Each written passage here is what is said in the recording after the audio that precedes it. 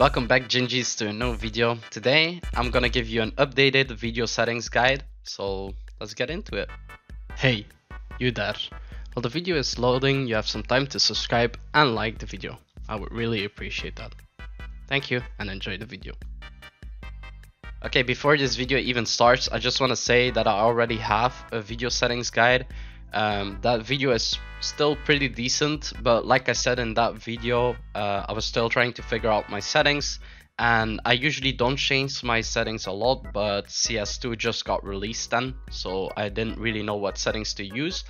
I feel like I've found really stable settings now, which I won't change anymore. But if you're using the settings that I used in previous video and you like them, you don't really need to change them. They're still really good settings and they're still really stable. I just changed a few things. Alright, so you may have watched my previous settings guide, or you're just discovering me now and you're just watching this one. I will go through all the settings, but I have timestamps, so you can go to the settings that you want to look at or that you might think that need changing. That way the people that have watched my previous video can just change the ones that I have changed, and the ones that haven't watched my video yet have all my settings in one video. Also, I will be marking the settings that I have changed compared to the previous video, so it's easier to figure out for my subscribers and the people that have already watched my previous video to see which ones I changed. My settings are very similar to pros their settings, so you could also go and look at their settings. I can put the link to the website that has professionals their settings down below. But with this, I would like to add that I might not be a professional player, but I'm pretty good. I have hit global in I have hit global in Wingman, and I have hit level 10 on Faceit. And well, I'm not a professional player, so our PCs probably are way similar than your PC would be similar to a professional player's PC, because obviously they have really good PCs and they can just put everything on high and not have FPS problems. For most of us that is not the case, so that's why I would recommend watching my video and not just copying pros their settings. So let us start off with the video settings, just the normal ones. On this page I haven't really changed anything. My brightness is 100. I've been playing on 4x3 2080 960, which I've been playing for a really long time right now. Like I said in the previous video, if you want, you can also try out 2080 1024. I've used that one for a pretty long while as well, and I really liked that one, but I feel like this one was just competitively better, so that's why I started using this one again. Of course, full screen and refresh rate, you just put on the highest refresh rate that you have. For me that's 240 or 239. For some reason it doesn't go to 240. Just put it on the highest one that you have. Alright, the advanced video settings page. Here I did change quite a few settings, but like I said, I will mark those so you can change them easily. And for the people that haven't watched my previous video, I'll explain what these do and why they need to put it on this. So first off, I decided to disable boost player contrast. In my previous video I also said this, but when I was playing CSGO I had this disabled. For some reason I was playing with it on enabled, but I decided to disable it again, so just put it on disabled. Wait for vertical sync. Vertical sync is ass, just disable it, never put it on enabled. Alright, so multi-sampling, anti-aliasing. So I had this one on 8 MSA in CSGO, but since CS2 got released I decided to put it on 4 MSA. The game has been running really good. I haven't had FPS problems, lag spikes, any of that, so just put it on 4, or maybe you can try 2. If you're still having lag problems, you should go for 2. I feel like 8 is just overkill now, and not a lot of people, not a lot of pros use it anymore. There's still a few that do it because they used to in CSGO, but I feel like 4 or 2 might be better now. So global shadow quality, definitely put this one on high. Very important, because in this game shadows are really overpowered. Sometimes you can see the shadow before you can see the player. So if you would put it lower than high, you would give yourself a disadvantage, and you don't want that, do you? So put this one on high. Model texture detail, I decided to put this one on low. You don't really need anything better than low, so just put it on low. Texture filtering mode, I've been using Billionaire since I started playing CS, so that's why I'm still using it, and I won't change that. You should put it on Billionaire as well. This one has been working for years for me, so why would it not work for you? Shader detail, put this one on low. You don't need anything better than that. Particle, put this one on low. You don't need anything better than that. Ambient occlusion, put this one disabled. You don't need it, just disable it. High dynamic range, I have decided to put this one on quality. I've seen people use performance, but a lot of pros are using quality, and I've seen a lot of videos of people saying that you need to put it on quality because it's better.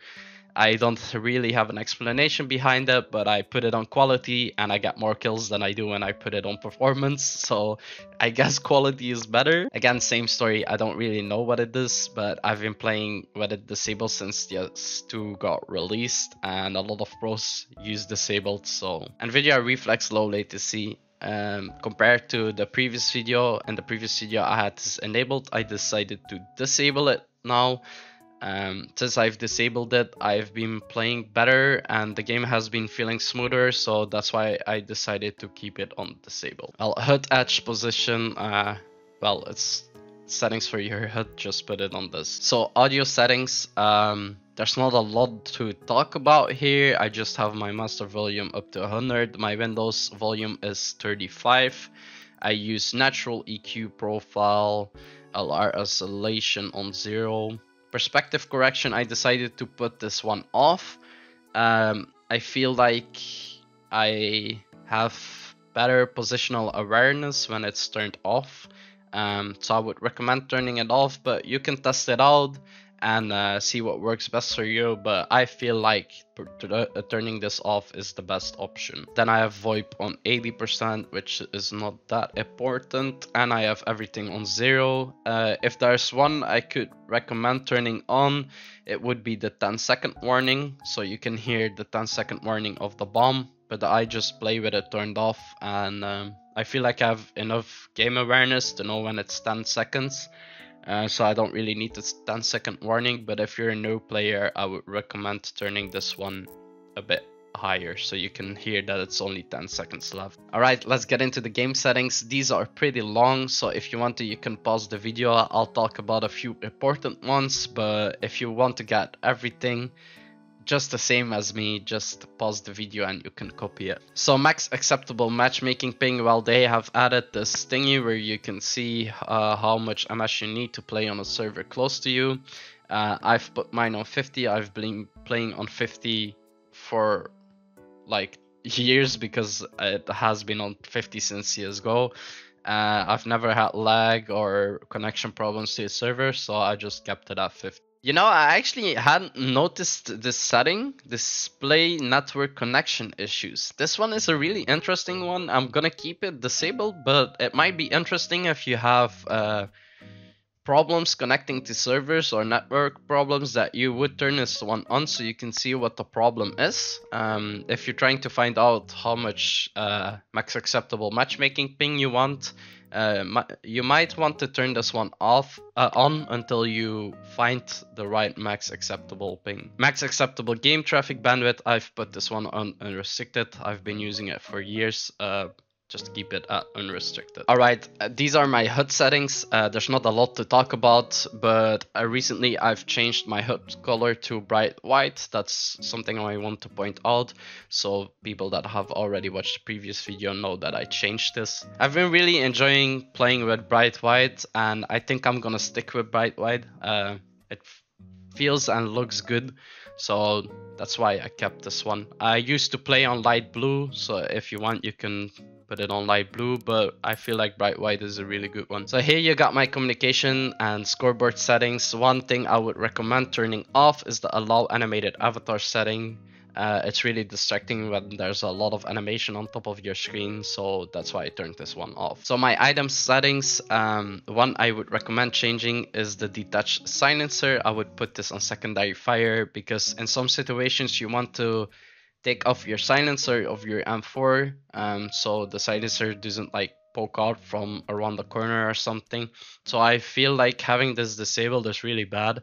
Like if you don't want to use it, just don't use it, but you might need it sometimes, so put it on secondary fire. And here you have my crosshair settings. I will also put the crosshair code in the description, so you can just copy the code, click on share or import, paste the code here and click on import. Keyboard and mouse, well, I've been playing on 2 sensitivity. I've been playing on 2 sensitivity since I have been playing CSGO. I'll just go over all the settings so you can pause and copy them, but I don't want to talk about every keybind that I have.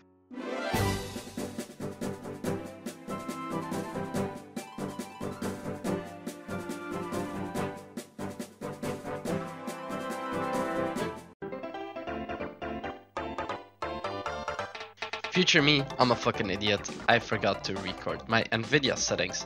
I also have these in my previous video settings guide, but I wanted to put them in this one as well. Nothing has changed, so if you still have the settings from the previous video, you don't need to change anything, but I'll go over these for the people that haven't watched that one yet. I just start by going to adjust image settings with preview. I put it on performance, use my preference, performance. Then I go to manage 3D settings, and basically everything is correct already. There's not a lot of to change, but you can pause the video and change if anything isn't correct.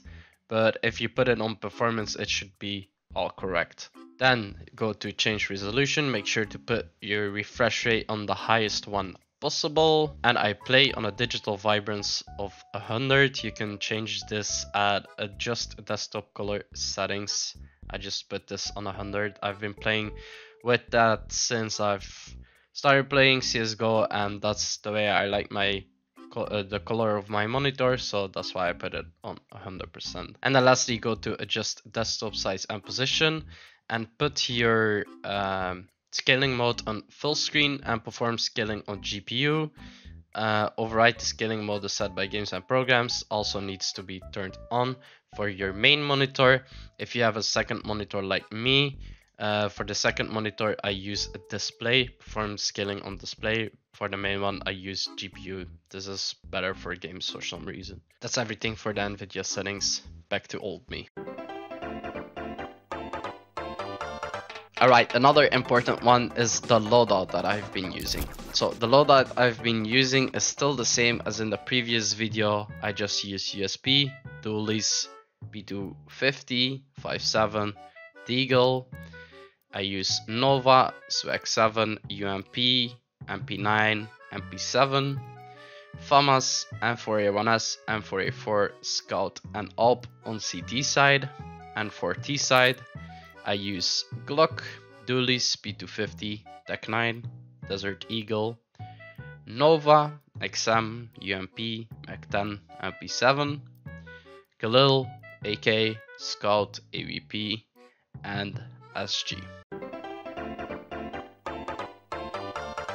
So recently, CS2 has added back workshop maps, so my warm-up routine completely changed, and I would love to show you what I do now. I go into this map called CS Hub, CS Stats Training map.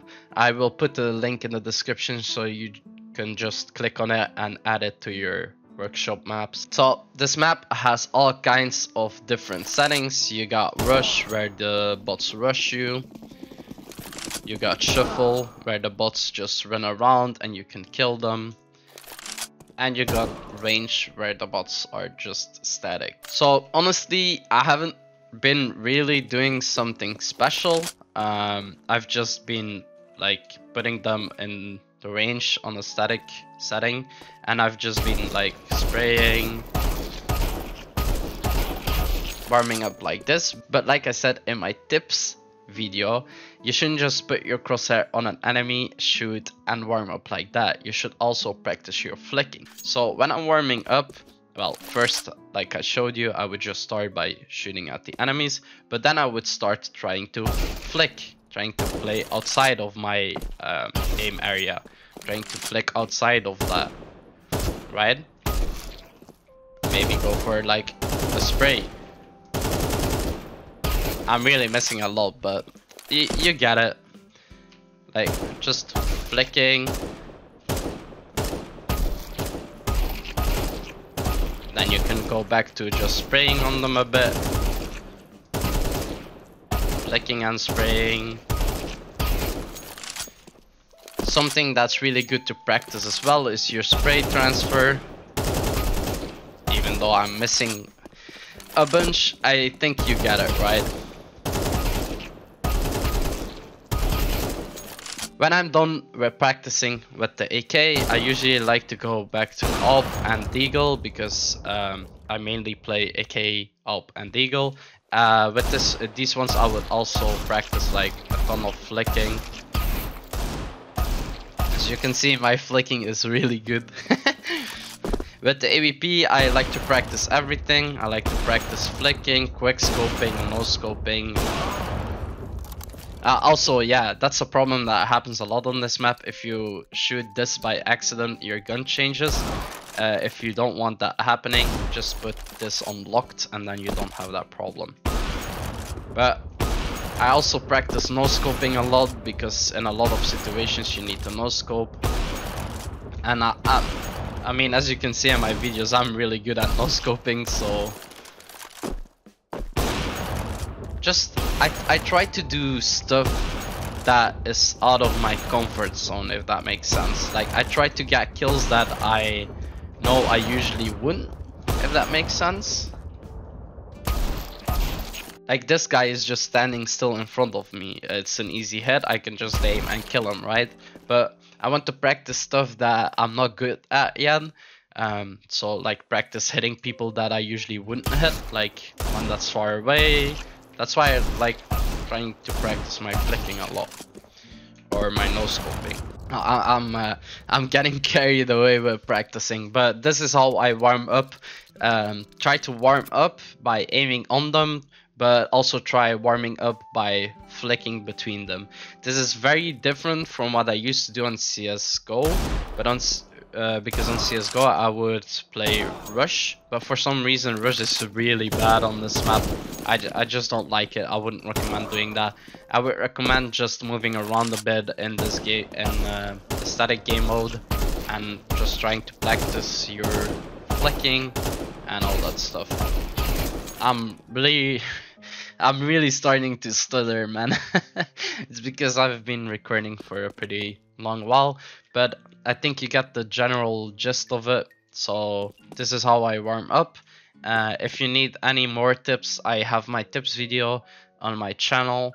If you want to see my old video settings guide, which I go way more into depth about my settings, but I just wanted to give an updated settings guide to my viewers and maybe new people that discover me. These are the settings that I've been using.